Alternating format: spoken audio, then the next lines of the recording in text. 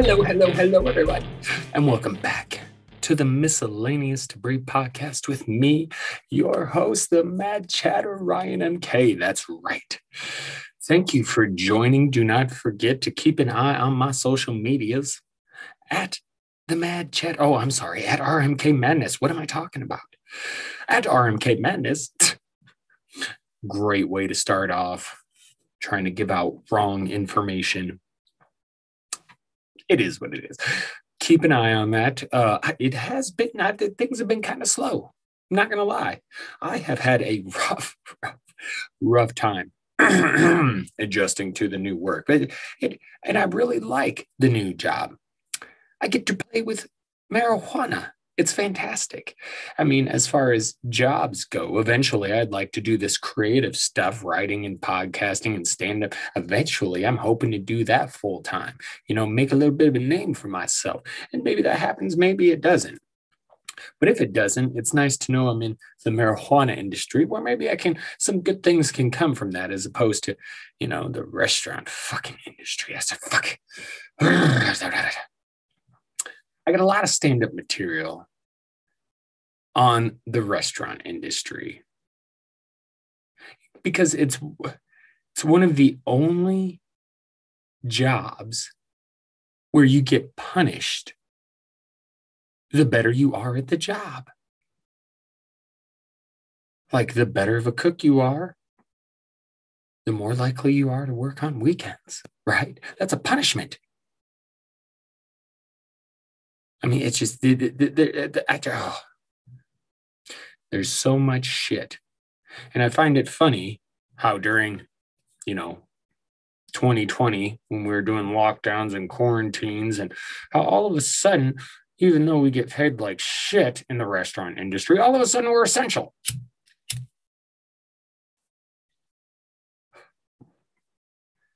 Assholes.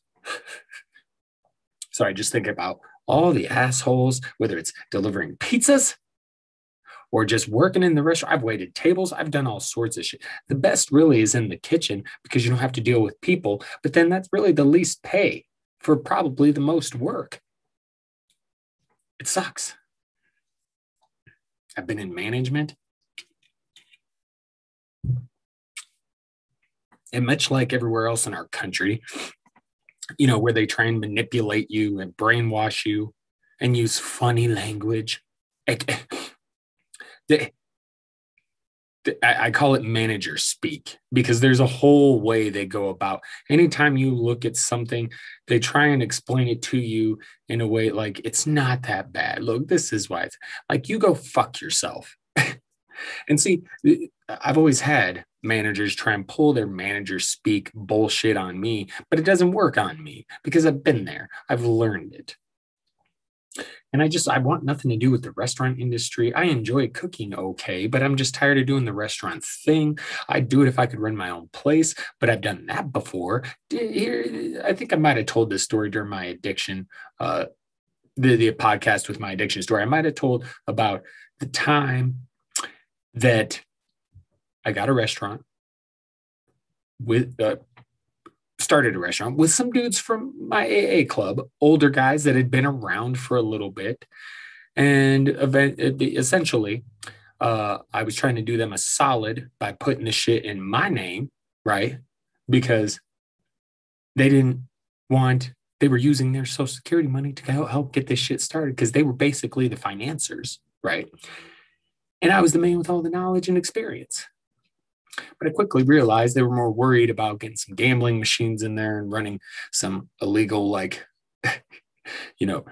cherry machines and whatnot, shit like that, as opposed to the restaurant was more of a cover. And so it turned into a fucked up thing. And it's a big reason why I don't go to AA meetings because of the other people in that club. They were supposed to, lambaste these fuckers for the way they acted, the way they treated me. I didn't fucking do anything wrong. I was nice enough to put the shit in my name because of the situation. And it's not a decision I came across lightly. I really thought dudes in AA that have been around for a little bit, I could trust them. They were older guys, I thought I could trust him. I was wrong, got screwed. And really, the idea of trying to do that again, it's like, ah. And I'm sure if I ever tried again, it'd be in a much better situation. But no, I just don't want to anymore. I don't want anything to do with restaurants or working in them. So to be out of it, to be out of that hell in such an underappreciated environment, no matter where you go. I mean, I've worked in very few restaurants that were like fairly solid all the way around. Generally, there's some kind of bullshit or another. And it's like that with a lot of jobs. But, the wife and I were talking about how much recently about how much so much of this crap doesn't matter. Like if you think about it, our time here as humans on Earth, life, in the grand scheme of things, it's just a speck of time. And it really means nothing. It really is pretty insignificant. But we try and leave our marks and change the world while we're here. And even then, that may not mean anything because who knows when the next extinction level event's going to come along, whether it's because of global warming or a meteor or whatever it is. At some point, Earth is going to get rocked with a catastrophe again. And there's a good chance that humans are done. And if we find a way to not be done, I mean, it's just it just feels like such a mess. You look at our country's kind of a mess. We'll get into that. But I mean, just the world in general. You wonder why aliens don't want to fucking come down and talk to us.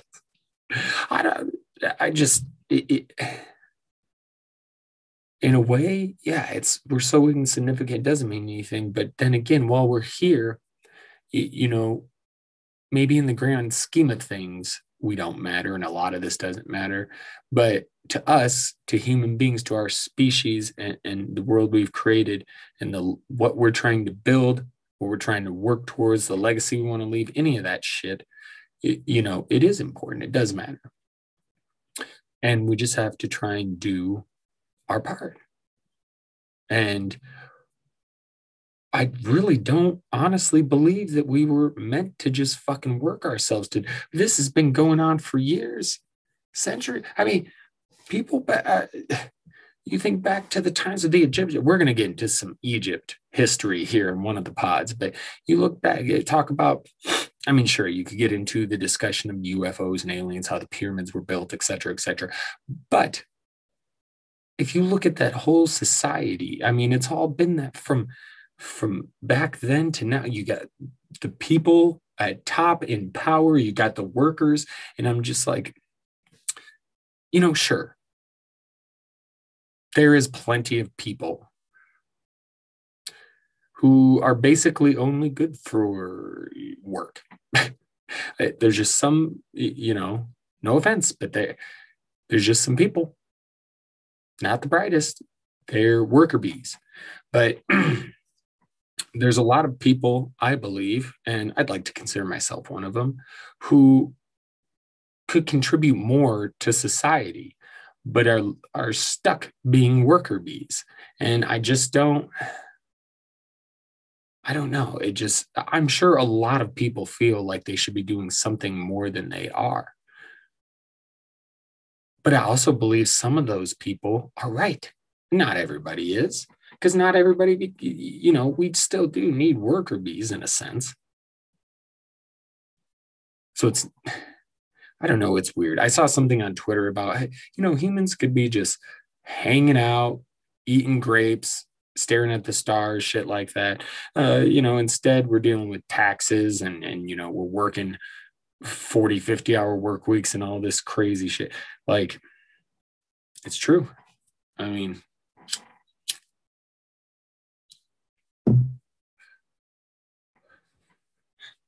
it's crazy to think about, I mean, technologically and you look at medically and educationally in so many different areas, we are vastly improved, but there's some other areas of society where things just Don't know. Anyway, apologies. I'm going to digress a little bit. Got into a huge rant that I'm just talking about work because I've had a little bit of trouble, getting into this routine, because I hadn't worked for a little while.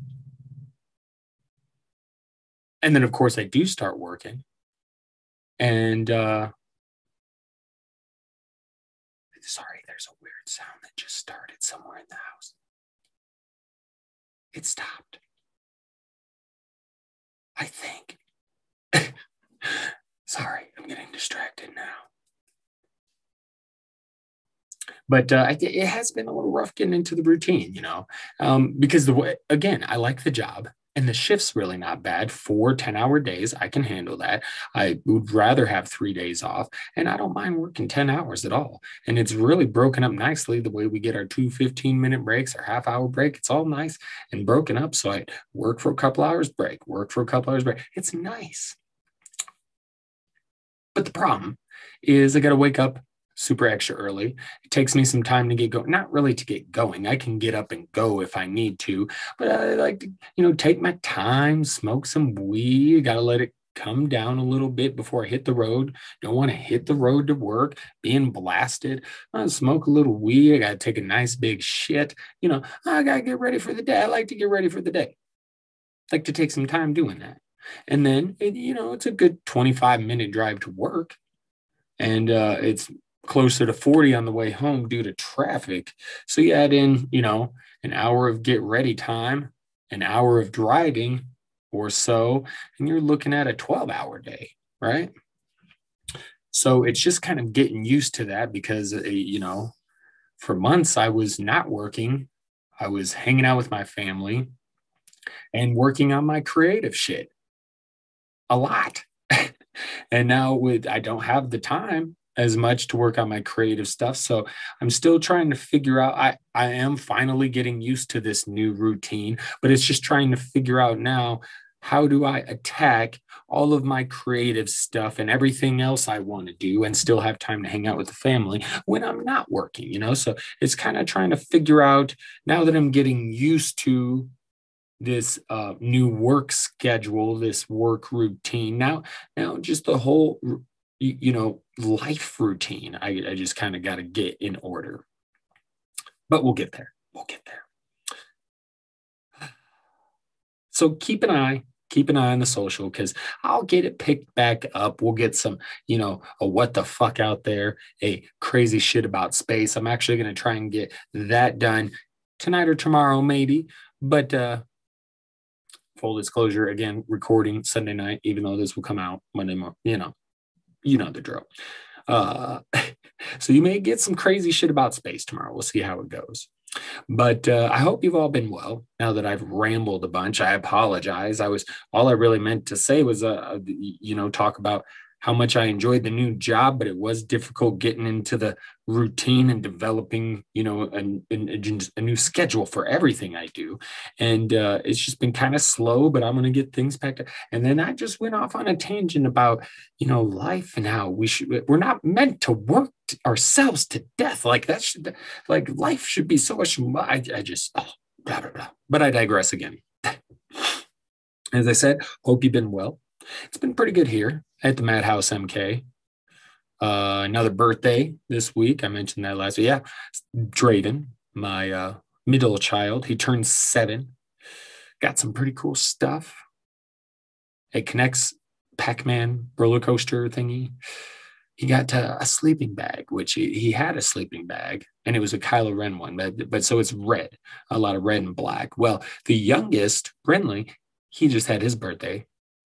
Just turned 4, and he is a big fan of the color red. And Draven, Mr. Draven, well, he's a big fan of the color green.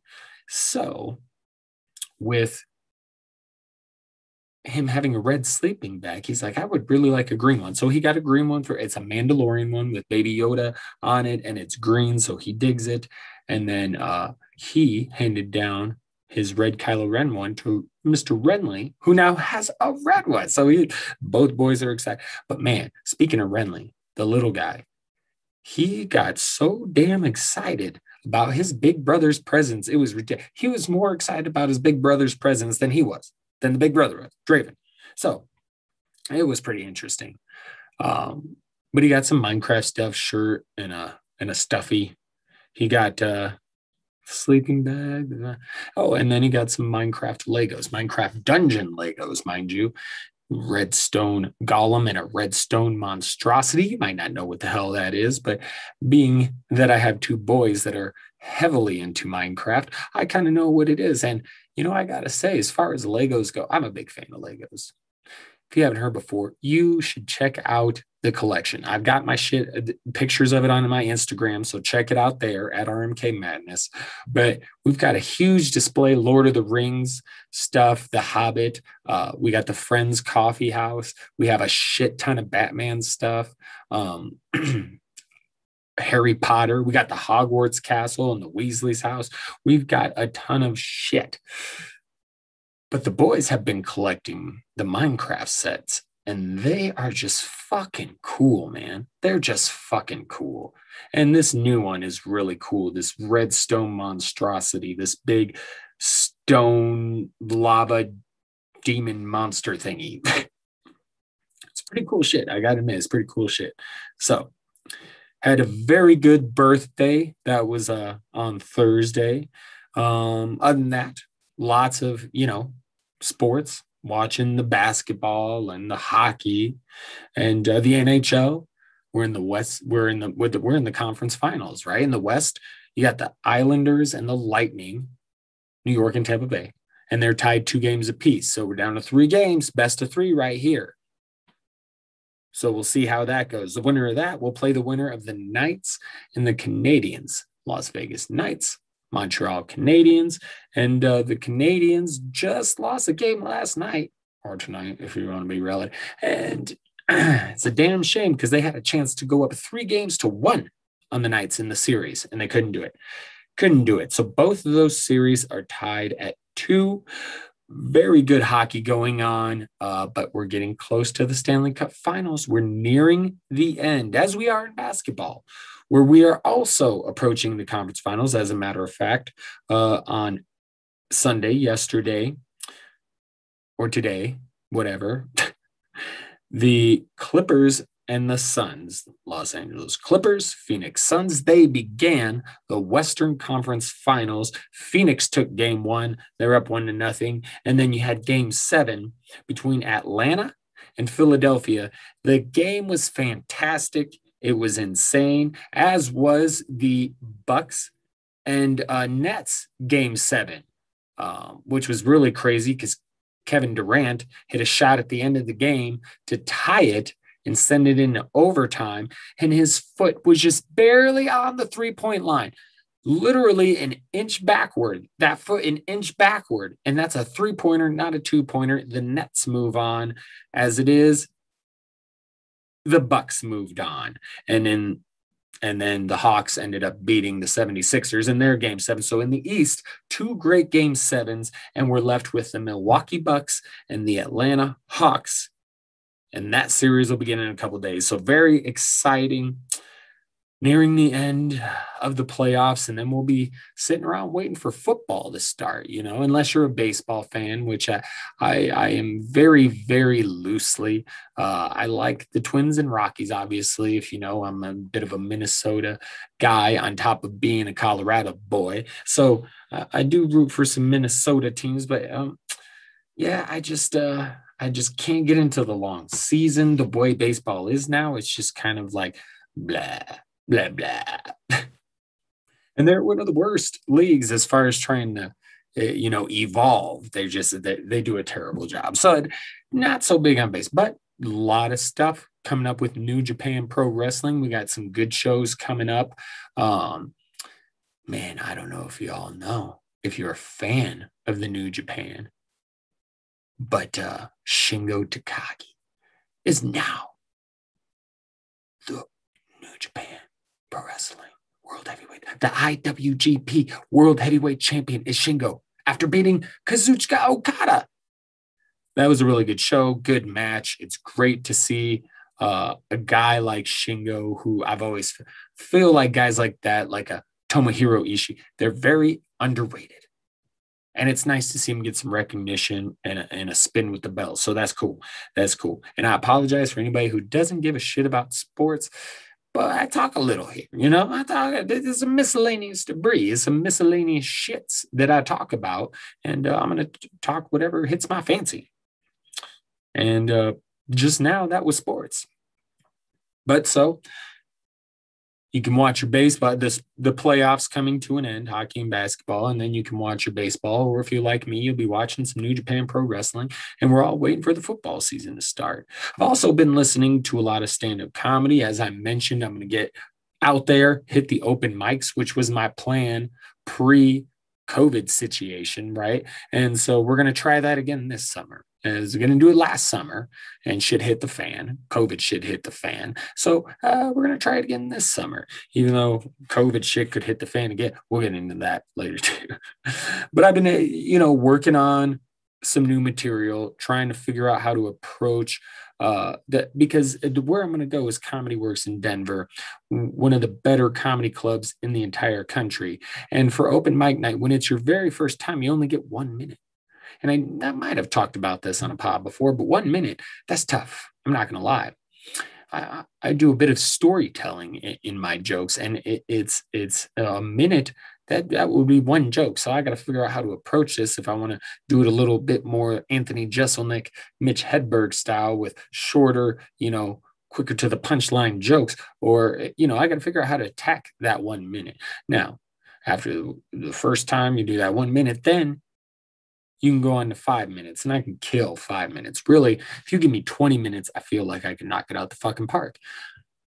Less time, I feel like I need more time. So I got to do the best I can in less time. And with a minute, that's not a lot of time to impress. But I want to try and figure out a way to do it so I can make my mark so people fucking remember me when I go up there the second time. So that's the idea. But first, we also got to go. Me and the wife, we're going to take a night and go watch some comedy there, an open mic night, and just get a feel for the flow. You know what I mean? The flow of the show, what kind of jokes people are doing, what kind of jokes turn people off. Because I got some political shit. Maybe I don't hit that so much until I get a little more name for myself. So I got to figure out how to approach all of this, because I also want to be the Mr. Don't Give a Fuck guy, because I kind of am. So I've also been listening to a lot of stand-up because it's very inspirational. I don't really get, like, obviously ideas for material for it, but I do like listening to it because it inspires me. Because I hear all these comedians, I'm like, that's really good stuff. I got to work on some of this to get it sharper. Like, I guess in a way it gives me ideas, but not in the sense where I'm like taking material or using material in any way from somebody else. It might just maybe how they structure a joke or how they approach something, or, I don't know. It's hard to explain, but mostly I'm paying attention because I don't want to, unintentionally rip off anybody's shit. So that's always my biggest fear, is when I'm thinking, because there's so many comedians, there's been so much comedy throughout the history of time. How do I know? I haven't heard all of it, obviously. How do I know what jokes have been told and what ones haven't? I don't. So keep listening to stand up. I appreciate the art of it, But I come across some names, and not names I had never heard before necessarily, except for maybe one. But I was really found some guys I was unaware of just their material and how good it was. But Tommy Johnigan is one of them. Shane Moss, that's another one.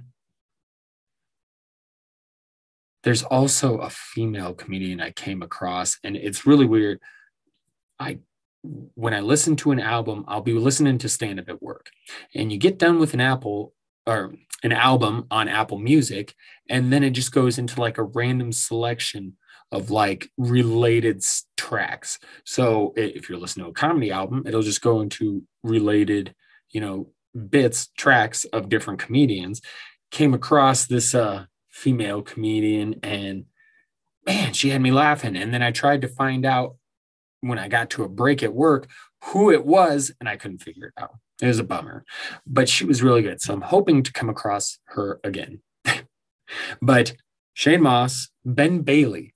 If you don't know Ben Bailey, there was a show once upon a time called Cash Cab. It was actually quite fun. Ben, the cab driver, would pick up people, and inside the cab was lights and stuff, and it was just like built almost like a game show arena. And he'd get in there, they get in there, and the lights would go off. You're in the cash cab, and they'd start doing questions as he drove them to the destination, and you could win money. Well, I didn't know this dude was also a stand-up comedian, and so listening to it, it's some pretty funny stuff. So I kind of like the Ben Bailey stuff. I wonder he might. I'll have to check out some of his newer stuff. There's a couple of jokes that made me go, "Oh, I don't know. This guy might not be one of us, one of the good guys. He might not be." But I might have to check out some of his. But the one album I did listen to, it was good. And also on Netflix, there's a Jim Jeffries special that it came out in 2020. I had no fucking clue. No fucking clue. What a bummer that there's been new Jim Jeffries on Netflix for a year and I didn't know about it. What a fucking bummer. Fucking bummer. But I recommend that as well. And of course, last but not least, since we last spoke, Sunday, yesterday, today, however you want to look at it, again, it's Father's Day. So happy Father's Day to all the dads out there and all the single moms who had to do both jobs. You know, happy Father's Day to you too. I know you get Mother's Day, and Mother's Day, let's face it, that's always such a bigger deal than Father's Day. I'm not sure why. I mean, of course, women do the hard part when it comes to getting the kids. Because they have to grow the kid and then get the kid out, and that's not fun. And that shit kicked my wife's ass, right? Full disclosure, she got kind of lucky on our youngest. That was a very rough and scary delivery, and so yeah, that shit's of course, give women all the credit. But it also does feel like Father's Day does get shit on a little bit. But that's okay, because that's okay for me. Other dads really might take it to heart, like, "Ooh."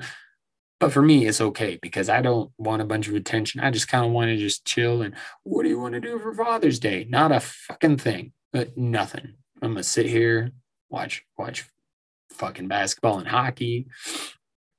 I'm gonna chill and have a pizza. I also watched Mr. Bean. Fuck, let me tell you, I love it still. It holds up. It holds up.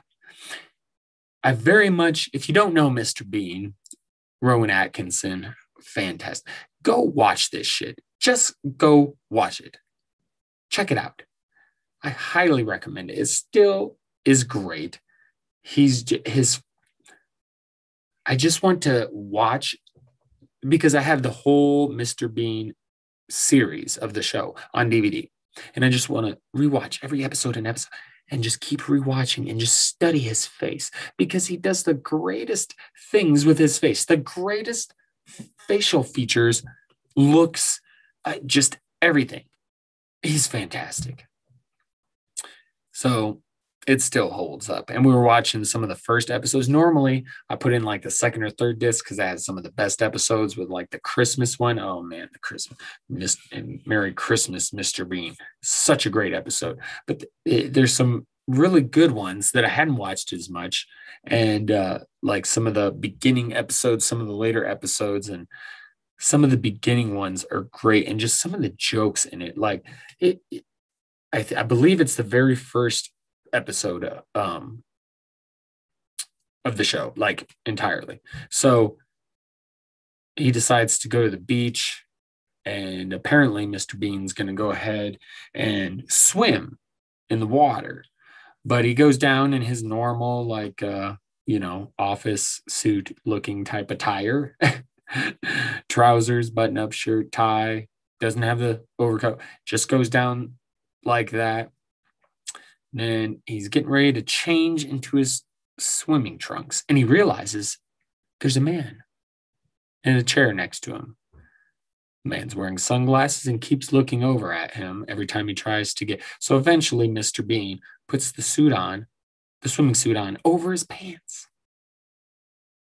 And then he tries to take his pants off and slide them out, and which he does. And he's trying to do this. Meanwhile, the guy in the chair keeps looking over, like, what the fuck is going on with this guy? And he ends up getting the pants out, and he's good to go, ready to swim. And then the guy gets up from the lawn chair and he grabs one of those sticks that blind people have because he's fucking blind. So Mr. Bean just went through all the trouble of doing that, taking his pants off with his swim trunks on. He went through the whole process of doing that, not having needed to. Such a great joke right there. I loved it. But yeah, just kind of hung with the family, relaxed.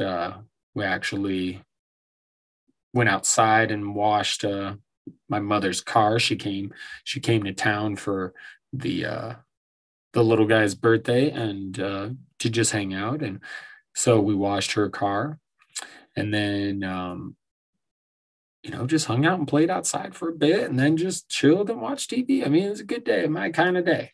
My kind of day.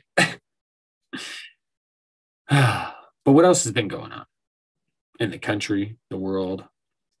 Well, some good stuff has happened since we last talked. But mainly, I focus on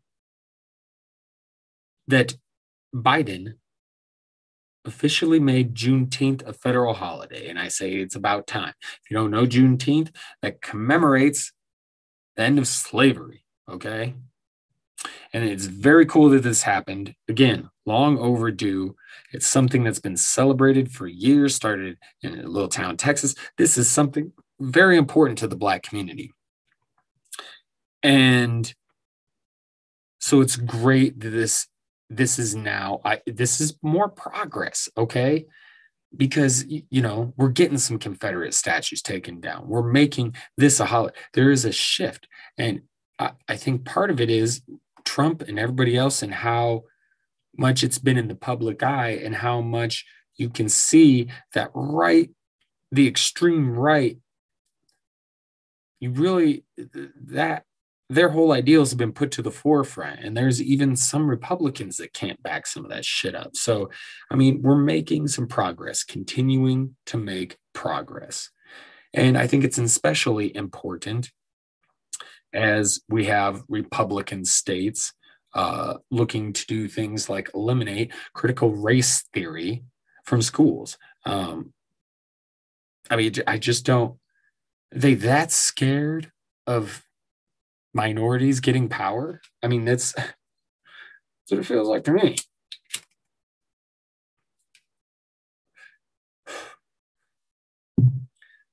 Just racist shit. And critical race theory, if you're unfamiliar, it's basically examining how the law intersects with issues of race, how there's still elements of white supremacy in power, and how there's structural racism still in place. And though we've made progress, it's still there. And it just looks at all these things. What can we do to better it? And yeah, they don't want some states. Yeah, they don't want that taught in schools anymore because they'd rather go with the narrative that all that shit paints us out as bad. Well, everybody has some bad shit. And I say again, it would be like, Germany just completely fucking trying to ignore Nazism and Hitler. And it's stupid. Just stupid. They must be quite full of hate, to feel this type of way about Black people and not have any sympathy for their plight, their ancestors' plight, what we as white people have put them through.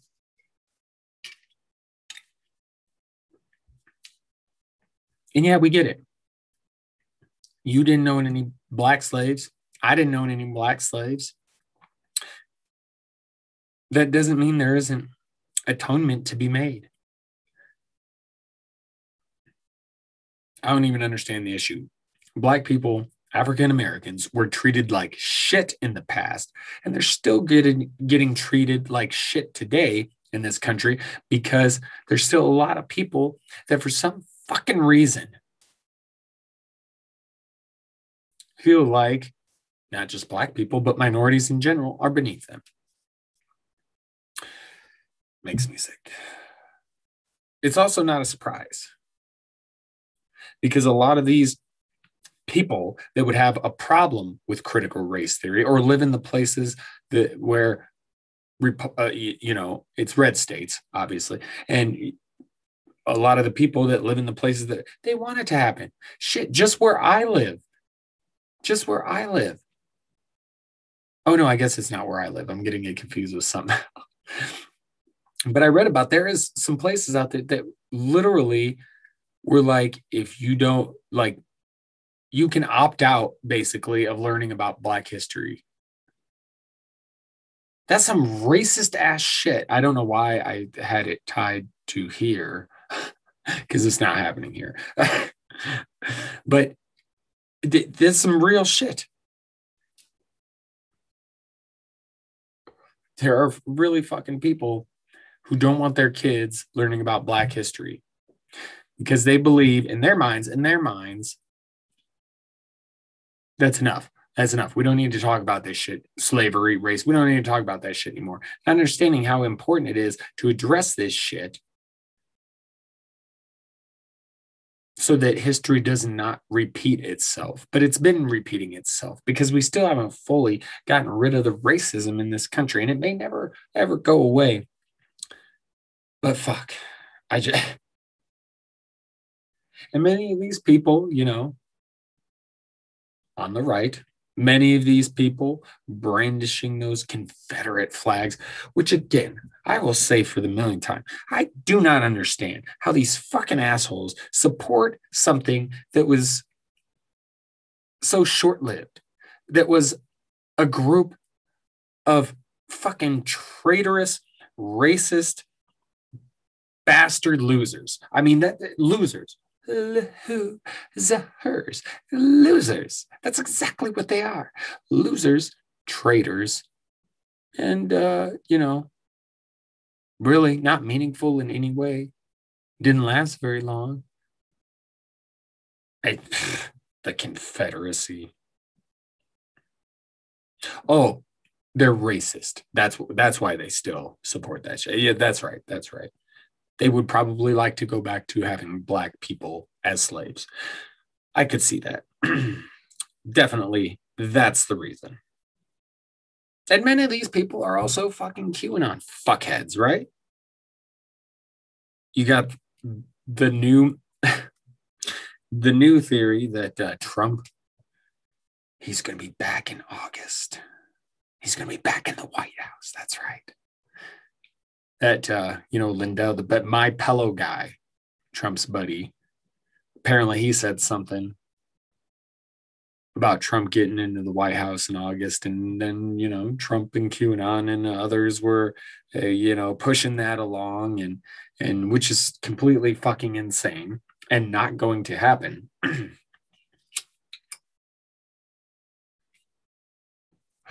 Apologies, my blunt keeps going out. But so this is happening, right?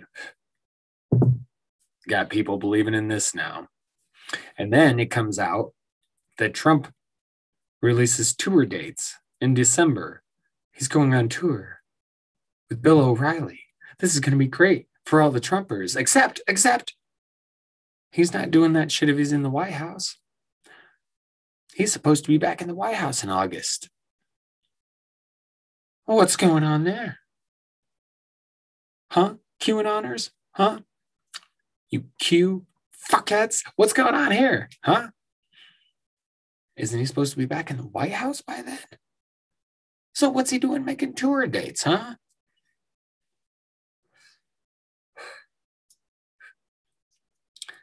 Amazing. Just amazing how many of those fuckheads call us sheep.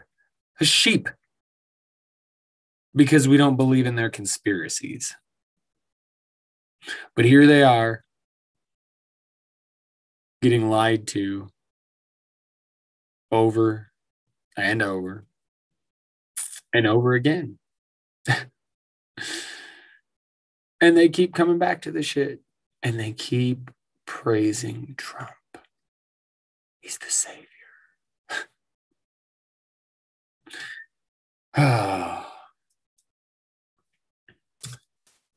I don't know that we'll ever really have to worry about Trump again.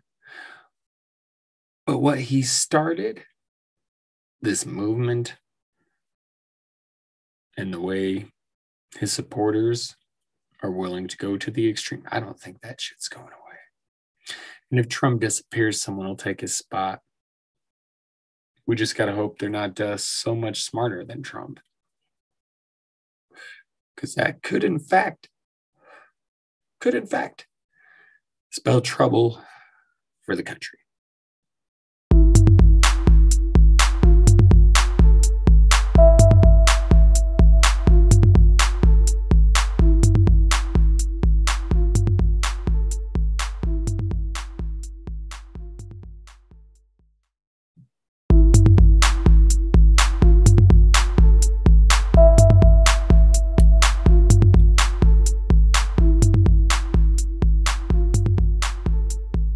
Speaking of trouble for the country,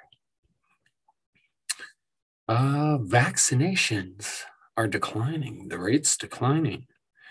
Biden was hoping to hit 70% by Independence Day. Not looking likely, which is unfortunate. And what you're seeing is in these states with high vaccination rates, COVID is becoming less and less of a problem. Cases dropping, hospitalizations dropping. Many of these blue states, Democratic states. Now, then you have the red states where many Republicans have backed Trump and pushing the COVID's no big deal, all that narrative. And it's funny how even though all of them have gotten vaccines themselves, they don't seem to be pushing their citizens to do the same. And so these red states, a lot of them have low vaccination rates because not as many are getting vaccinated. And therefore, COVID's not going away. So you basically have another instance of a divided country. Scientists, health officials, fear of a big divide of essentially two Americas. You know me, I'd rather refer to it as, two United States, or we could just call it the divided states of America. That's what we should call. We should just reference ourselves from here on out for a while till this shit is fixed. The divided states of it, because we are certainly not united. And with this big divide, it could get ugly, particularly because of the Delta variant entering the picture. And again, this is something else that should not be surprising.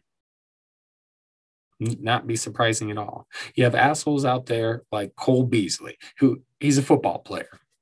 And here, let me just because see, in the NFL they're trying to get people vaccinated, and they're basically, they're not saying you have to, but essentially the teams that do get vaccinated, that have most, I believe it's like 85% of their players vaccinated, those teams are going to have far fewer restrictions. They're going to be a lot freer, a lot more like pre-COVID. And these teams that don't have that 85%, well, it's they're going to have trouble because they're basically going to have to do shit like they were doing it last year, COVID protocols and everything. Now, Cole Beasley is completely against all this. He doesn't think it's fair. He believes he has a right, but this is his defense. And okay, this is what he put on Twitter. Of course, it was screenshots from his his notes application on his iPhone. But it says, look, I'm going to live my one life like I want to regardless. Everyone, I'm Cole Beasley and I'm not vaccinated. I will be outside doing what I do. I'll be out in the public. If you're scared of me, then steer clear or get vaccinated. Point blank, period. I may die of COVID, but I'd rather die actually living. Okay, I'm going to stop right there. I got vaccinated. Am I not actually living? Am I living any different than you? I mean, probably because you have a shit ton of money, so you can do whatever.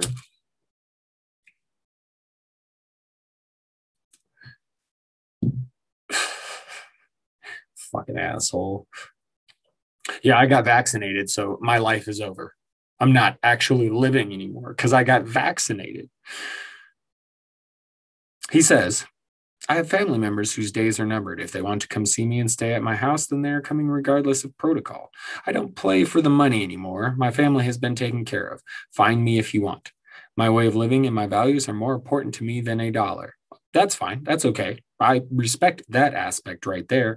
I love my teammates and enjoy playing ball because all the outside BS goes out the window in those moments. I just want to win the Super Bowl and enjoy these relationships that will be created along the way.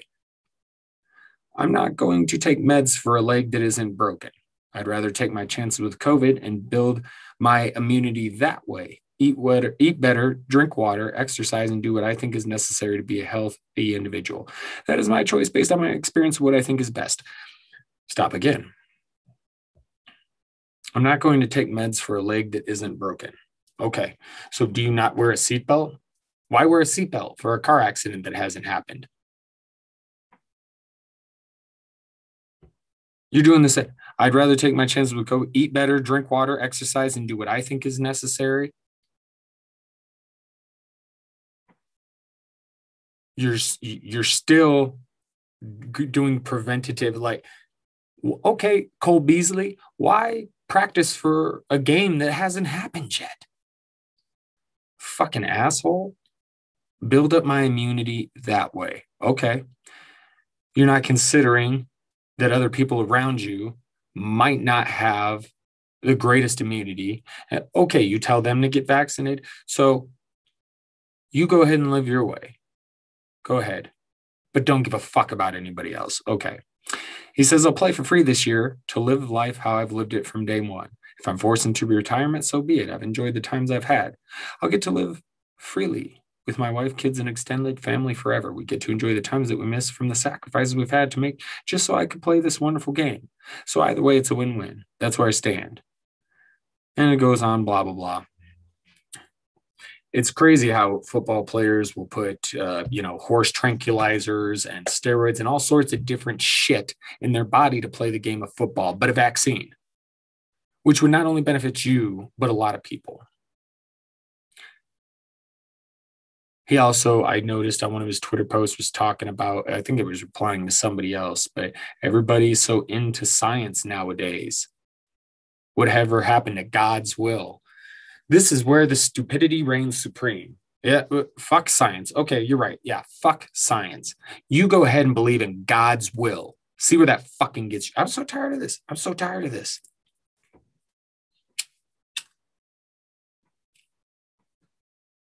Does he understand God's will? Love thy neighbor. Try and help your neighbor. Look out for other people. A vaccine would be doing that. You're being fucking selfish. Sure, it's your choice. Billionaires have a choice what they do with their money. If they're not given to charity, if they're paying employees shit, they're fucking assholes. Sure, it's their choice, but they're still a fucking asshole. So fuck you, Cole Beasley. You're an asshole, an anti-science, uneducated prick. And I'd love to know what makes you think you know better than all the medical experts and scientists out there. What makes you think you know better? And you talk about, there was another part in that, or maybe it was a different tweet. But he talks about the long-term effects of the vaccine. What about the long-term effects of COVID? Why don't you talk to Von Miller from the Denver Broncos? Fucking ask him. Ask Cam Newton. We do not even know the long-term effects of COVID.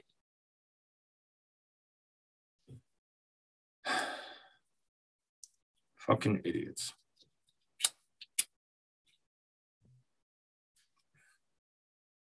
Assholes like this. But assholes like this exist because of people in power like Trump, who decided it's a great idea to peddle and push this anti-science bullshit. And it's funny because a lot of those people that push it are vaccinated. It's fucking ridiculous. None of this is surprising. None of it. Those in power have done a great fucking job at dividing us, you know? Republicans, Democrats. Democrats, I do believe, care more about equality, care more about the people in general. But everybody's just trying to save their own ass when it comes to politicians. But the Republicans are particularly terrible because they know that they can manipulate their base. And they've done a great job of it. They know they can do it, and they do it well. And that's why you have assholes like Cole Beasley. I don't even know if he's Republican, but a lot of that shit he's spouting is Republican mindset. And I know there's some African American players who also do not want to get vaccinated. Them I understand a little bit more based on some of the past history of how Black people were. You can think of, I believe it's the Tuskegee experiment, but I can understand the hesitation. But still, again, everybody I just wish they would look.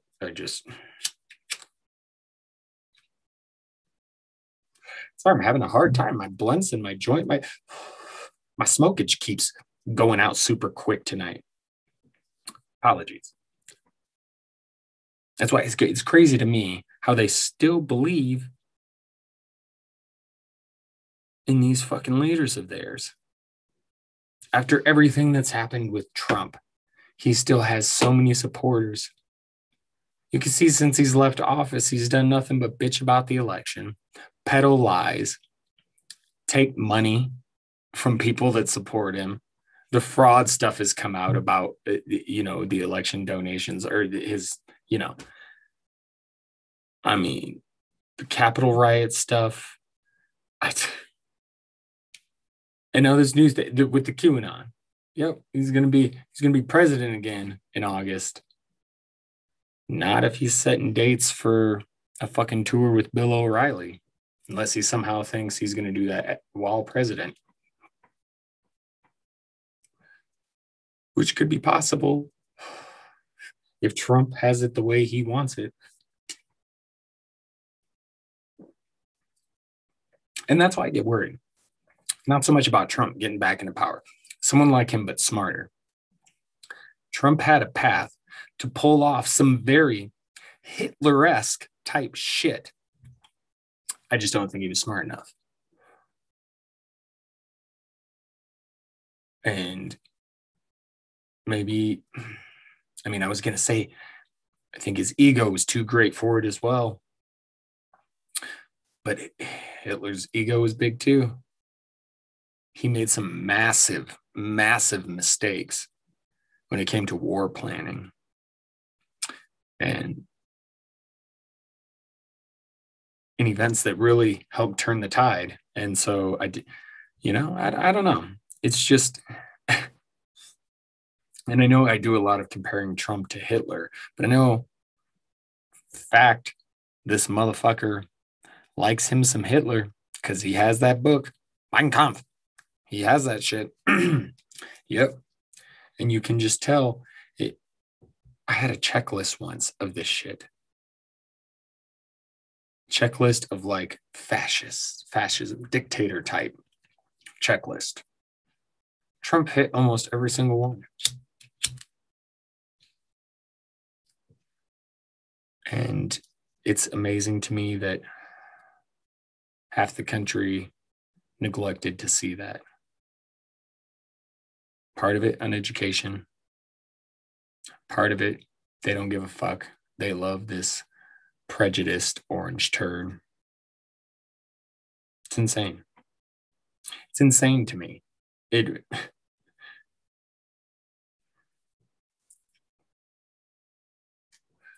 I thought we were kind of all on board with that shit.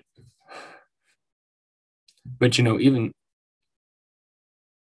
for me, it's been weird. I talk about how, you know, I grew up with a lot of diversity. My second friend in life ever was a Korean dude named David. Uh, his grandparents lived in the same apartment complex as us. There's a townhome complex. but and so David would come visit his grandparents, and my dad knew the grandparents and met the dad and talked with David's parents. And David would occasionally come hang out with me, and it was great because we were both into basketball. I think I've talked about this before, but and just went from there. I had Chinese friends. I did in middle school. My two best friends were a Hindu guy, just like Apu from The Simpsons. No shit, but Anu. He had the mole on his face and fucking everything. As a matter of fact, this fucking asshole, we used to give each other shit all the time, but this asshole, he'd get made fun of it because it literally was like, not only did he look like Apu, but his name was Anu, which is one letter off of fucking Apu. So this guy wants to end some of this shit talking. So he decides he's going to cut his fucking mole off. So he comes to school one day with a bandage over where the mole is. And I'm like, oh, you fucking didn't. You didn't tell me you didn't. I did. I tried cutting it off. You fucking idiot. Like, you're going to get made fun of 10 times more now, for trying to cut it off. You should just leave it be. And he did. He did. Man, he got railed for that. Sorry, I got the J on a roach clip now, so there's going to be a little sound here and again. But and then my other friend, we called ourselves Triple Trouble. It was me, Anu, and this dude named Adrian, and he was half black, half Asian. And I say Asian because I'm not entirely sure. I want to say his mother was Japanese, but she could have been Chinese or Korean. I don't really remember. It was a long time ago. And back then, I wasn't so good at telling the difference. I still struggle sometimes, but there are differences in the Asian ethnicities or races. No, Asian would be a race. There you go. But there is a difference. And I'm just not sure which one his mother was. So he was half black, half Asian. And man, we had the best of times. The best of times. We used to just hang out and listen to metal. Get stoned, listen to metal. We take walks through the park. We go down to the creek, get stoned there, play in the playground. We would go to the mall sometimes. But I know I'm speaking of lame shit. That's because I'm stalling to try and remember because I feel like I got two funny things about our relationship, but I'm trying to feel like there's some other stuff leading up to that. But anyway, we used to have sleepovers, obviously, as most young peeps do. And one time, we stayed the night at Anu's house, and his dad, very strict, you're a fucking Anu, you get your shit together. Like, hardcore on poor Anu.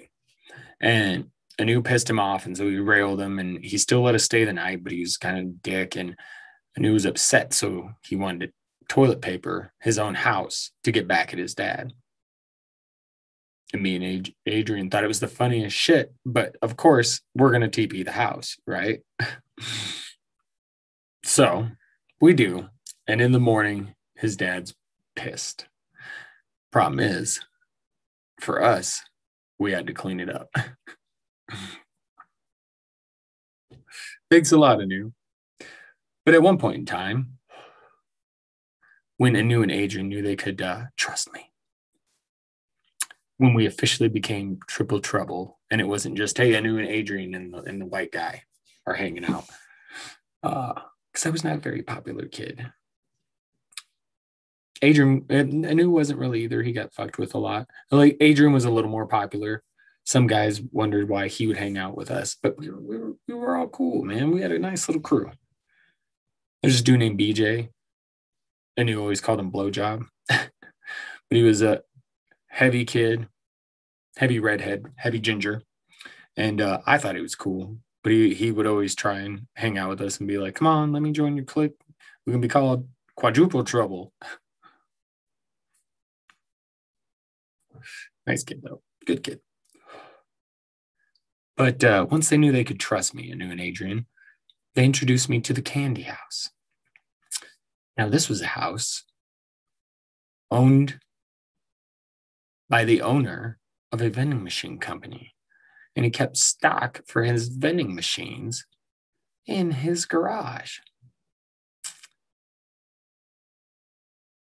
And he had a door, a side door to the garage that was always unlocked. He was away every day. And at home was his wife, an Asian lady. And again, I say Asian because I'm not sure. Long time ago. And so one of us in the crew would go to the door. It'd be a different person every time. One of us would go to the door and ring it, wait for the wife to answer and start asking, is Paul here? Is David here? No here, no here. He no live here. And distract. Meanwhile, the rest of us would go into the garage with backpacks and shove our backpacks full of candy bars, soda, gum, mints, chips, cigarettes even. Back in those days, I'm a little older. Back in those days, they had cigarettes in vending machines, okay? So it was a blast for a while. Eventually, we got caught. We show up one time, we do our normal routine. This time, we end up meeting up with another group who was going to hit the candy house too, Anu or Adrian, or both of them knew the guys. And so we all decided to hit it once. And that was probably a good thing because one of us goes to the front, talks to the wife. Meanwhile, the rest of us sneak in the garage. We're in the midst of stuffing our bags when another door opens, the one leading from the garage to the house. And it is an angry white dude. What the fuck are you guys doing? Get the fuck. And everybody takes off. Thing is, everybody dropped their goddamn bags. Everybody left their shit behind except for me.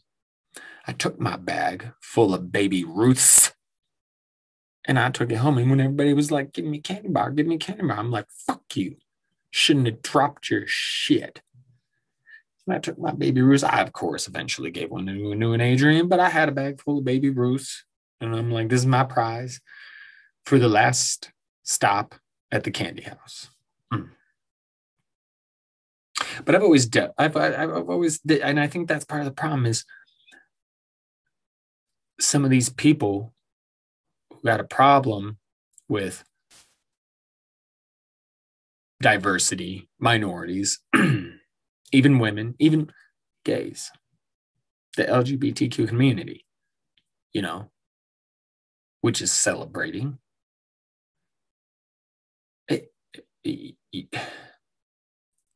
Why be so prejudiced? Well, for a lot of them, they were probably raised in an environment of those beliefs.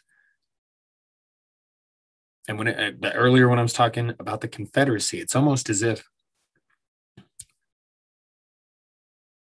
the losers of that war, the Confederacy, that just a chunk of them just continued to pass down these beliefs that one day the South will rise again. It's just so crazy. Because you won't. You just won't. You just won't. Get your ass kicked again. Again. But there's so much of that stupid shit on the right, at least the far right. Like how do you have a don't tread on me flag and a Blue Lives Matter flag. Explain that one to me. Explain.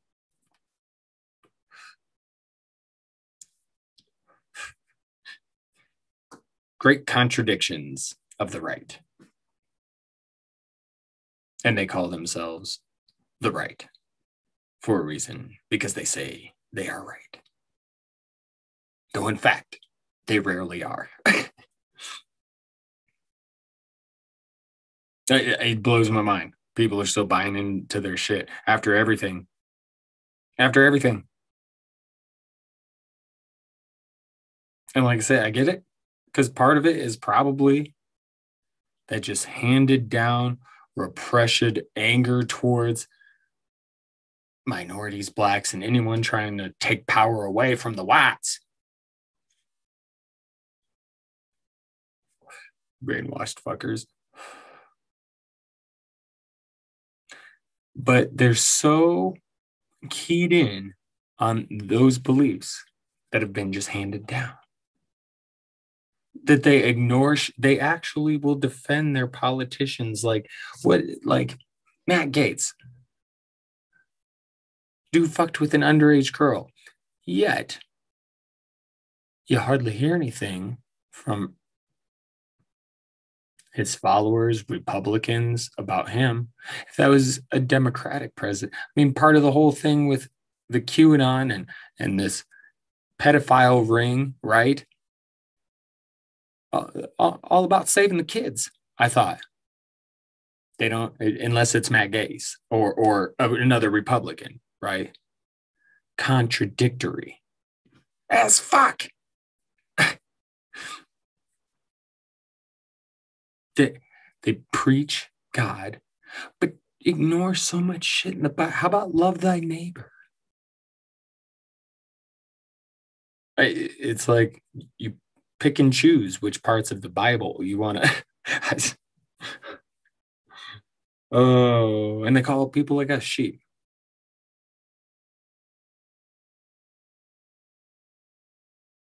And they're worried about people, about the government, people in power manipulating elections. But that's exactly what their leaders are doing. The Republic, like in Georgia and other places, altering the voting rights in a way that makes people say, oh, yeah, these are voter integrity type laws. Yeah. When they're really voter suppression. I saw one comment on Twitter where a guy was like, yeah, well, allowing more people to vote or something like that, it is essentially election fraud. And it's like, what? How is it? Shouldn't we want every person to have their voice heard? Shouldn't we make it easier for everybody? I've explained this before. In other countries, it's a lot. Voting is mandatory. You can even be fined for it.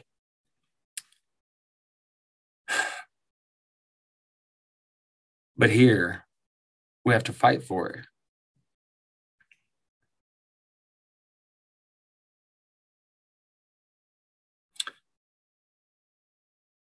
They just blows my fucking mind. But it doesn't. You know, it's crazy. Because on the one hand, it really isn't all that fucking surprising.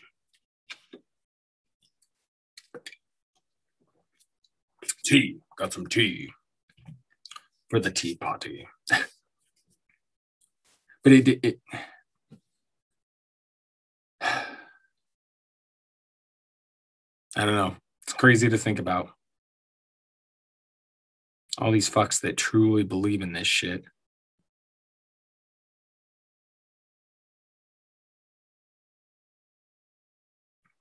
You got people that actually believe healthcare is not a right. They've been, I mean, it's a privilege to have healthcare. It's such an asshole way to view things. Like, no fucking wonder the aliens fucking hate us. Like, Excuse me. I really feel when you read shit like about the aerial school in Zimbabwe, feels like, man, the aliens are trying to help us. And then we just kept fucking shooting at them and trying to bring them down. And they're like, okay, fuck these people. But it's like they still show up to keep an eye on us and try and keep us. I don't know. I want to know how it goes. I don't think we'll get a whole lot from that UFO report from the Pentagon coming up, but we'll see. It's no wonder, though. As I've said before, we're the black sheep of the universe. There's a lot crazier shit out there than we know. And we're kind of the black sheep because we're fucking assholes to each other. We're assholes to the other species. That kind of, hey, how's it going? Okay, fuck you. We're leaving. Aliens want to check out Earth. They're like, yeah, yeah. Where are you going, Brad? Where are you going for vacay? Tell you what, Tommy, I'm going to go check out Earth. Oh, that's cool. Yeah, I went there a few years back. It's not bad. Not a lot of nice sites. A lot of nice sites. Cool stuff to check out. They got some pretty good drugs there. They got some pretty good drugs. But you really, if at all possible, want to try to avoid just the locals.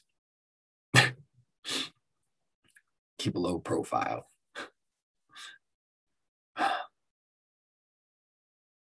It really does feel like the US is going to shit. The DS, the divided states of America. Too many people, a lot uneducated, some with bigotry running through their veins. They just, further causing a rift, and those they trust in, those in power they believe in, are manipulating them, furthering this divide. And it's worse than it's been in a while. I know, racism has really never gone away. These issues obviously have never really gone away, but you can tell by the treatment of Black people by police. You can see how this shit goes. I personally, I thought shit was a lot better till Trump came around. Maybe it was a little bit before that. I started getting a little more woke. But I really was kind of like, I've had a lot of different, non-white friends in my life. And I think because of that, I never viewed it as an issue, as big of an issue anymore, because, but the Colin Kaepernick situation in football really opened my eyes to how much hatred and bigotry was really still out there. And then obviously Trump, and you got, I remember when shit first started, and you had just young Black men just randomly being found hanging from trees and just scary shit. And you got the protests going on and assholes driving into protesters. And it's just like, fucking humanity. The divided states of America. Oh, yeah.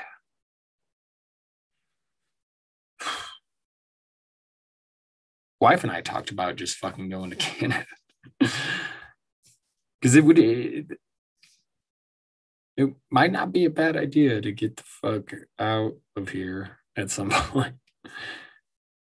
Because you feel like, no, I want to stay. I want to be here. I want to be a part of the change. I want to be part of the solution, right? Help get this country back on track. But I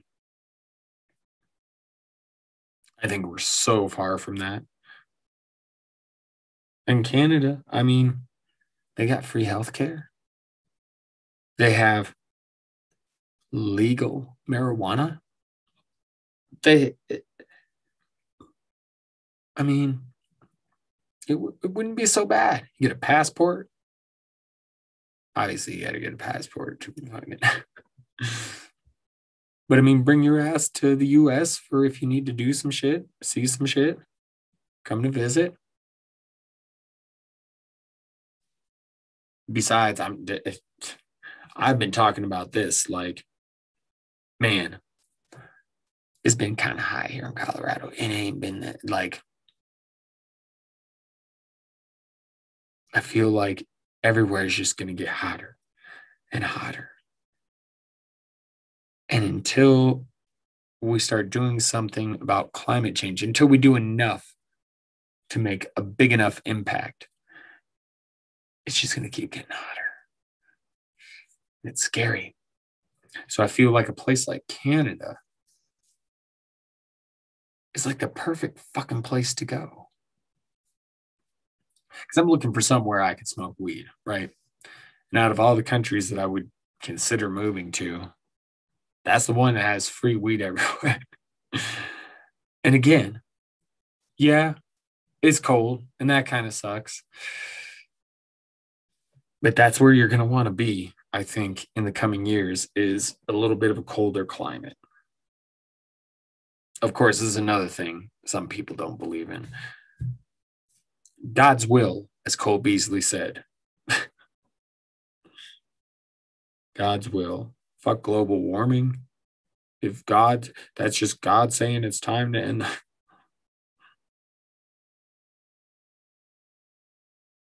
Pretty sure Canada does not want us. But Canada, I'm not bad.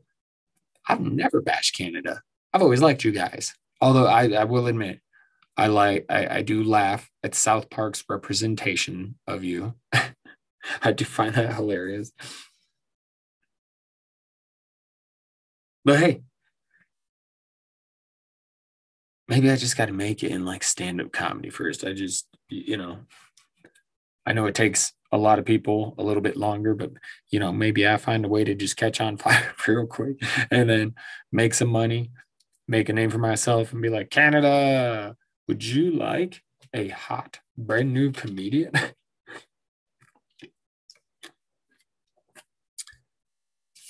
Because I currently reside in the divided states of America, and I hate this fucking place. Don't worry, I'm not going anywhere yet. I'll be a resident of the divided states of America for quite some time, I do imagine.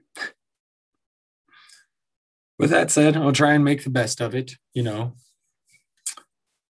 try and chase that American dream, right? Stand-up comedian, entertainer. Yes, we'll try that. I'm also going to try and enjoy the summer before summer gets too hot to enjoy. My brother's coming out later this summer. That's going to be fun. We're going to hit up the Renaissance Festival. Very excited about that. It'll be my first time getting out and going to really a large gathering, Luckily, it'll be outside. I imagine there'll still be plenty of people wearing masks. So I think it'll be fine. And I'm excited. We didn't get to go last year, and obviously, but I love the Renaissance Festival, It's a blast. Big fan. My favorite part, one of my favorite parts, is the tomato guys, where you go, pay some money, get some tomatoes. A guy, man, so many feet away, has his head in his hands through a board, and you throw tomatoes at him. And the entire time he talks shit to you. Doesn't matter. You can be a 5-year-old girl and he will run you down into the fucking ground. It is fantastic. And of course, they have lots of different shows there and the big jousting tournament, which is like fake, but it's still fun to watch. So yes, the good old Ren Festival. Yes. Ren Fest, here we come. In about a month. So I'm excited for that. Just try and enjoy the summer. And you should do the same. And do it safely, As always, as I always say, stay safe, stay vigilant, and stay mad. Because again, all the best of us are, you know? All the best of us are. And also, as always, much love, because we're going to work on getting the fuck out of here, getting the fuck out of here, out of here.